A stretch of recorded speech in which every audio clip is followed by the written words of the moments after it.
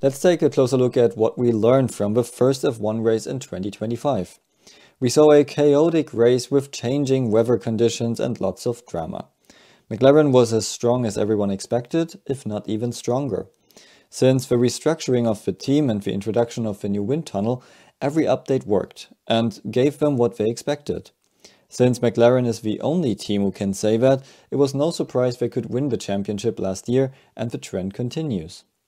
Interesting is that the McLaren can bring the tires up to temperature quickly in qualifying, but can also keep tire wear low for the race. When Verstappen drove with the McLarens on intermediates in the race, he had to pit because there was no tread left on his tires, while the McLaren still had some tread. The McLarens were especially strong in the last high downforce sector.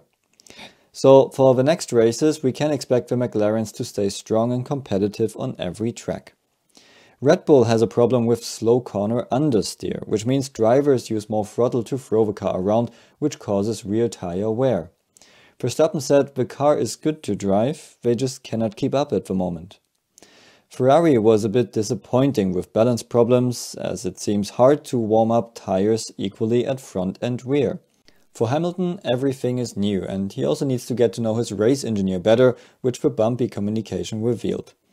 Mercedes showed some good performance and their car seems to work well with warmer temperatures, but we haven't seen a hot race yet.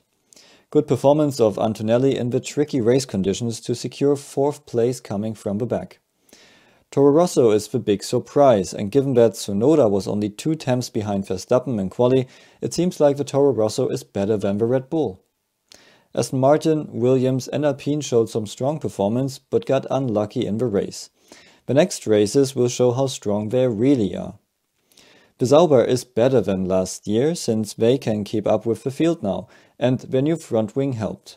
Additionally, they have Hülkenberg in the cockpit now, who can secure important points when there is a chance. Disappointing, unfortunately, was Haas. While they performed well last year because they improved tire management, the car seems to be hard to drive, especially in high-speed corners. This could have to do with unstable and hence separating airflow under yaw. They are currently the back of the field.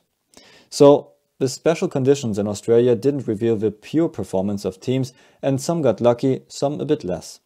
We will see the real performance within the next races, and it looks like it's going to be an interesting season again. Who's your favorite, and how did you like the first race of the season? Let me know in the comments below, and see you at the next video.